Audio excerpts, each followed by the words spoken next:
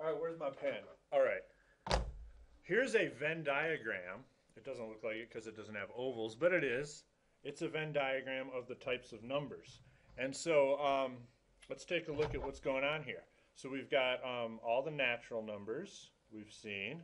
That's like 1, 2, 3, 4, 5, 6, 7, 8, right? And then the whole numbers. So really this green part just adds in 0, right? So this is not to scale. The sizes are not right, right? And then we add in all the negatives, which creates the integers, which is good.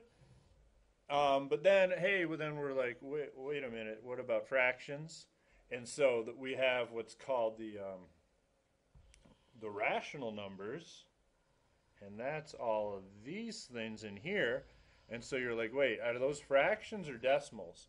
Well, fractions are decimals, unless the decimal does not repeat and goes on to infinity.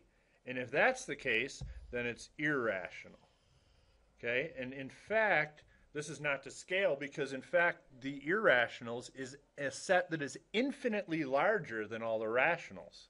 So there's a lot more irrationals in the universe than there are rationals. But anywho, for now, oh, and then if you want to research further, this Venn diagram also talks about imaginary numbers and complex numbers. But anyway, let's take a look at what type of number is, let's say, the number 5. Is 5 a natural number? Yep. Okay, and then you might be like, all right, we're done. Well, wait a minute. Is 5 also a whole number? Oh, yeah, it's also a whole number. Okay. Well, is 5 an integer? Oh, yeah, it's also an integer. Right? So you have to understand how the Venn diagram's working. It's inside all of these.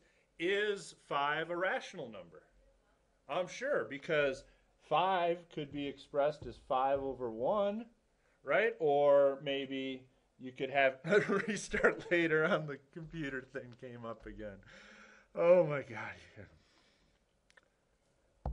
No. Okay. 5.0, just think of it as 5.0 or 00 if you need to think of it as a decimal. So in fact, yeah, 5 is also a rational number. Okay, so that's 5. So 5 actually is all of those things. And then all of these all together make up the real numbers. So it's also a real number. It's not an irrational number, though, because its decimal expansion eventually ends or repeats, because it's just 5.0000000000000000000. Anywho, okay, so let's think about another thing. How about like square root of 2? Well, what type of number is square root of 2?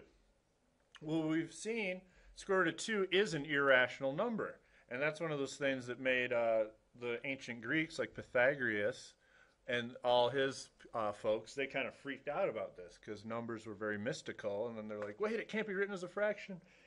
Here to say, off with your head. So that is irrational. And it also is part of the real numbers. Okay, so these are a couple examples of types of numbers and how they get categorized and where they go on this types of numbers Venn diagram. Hopefully this helped. Rock on.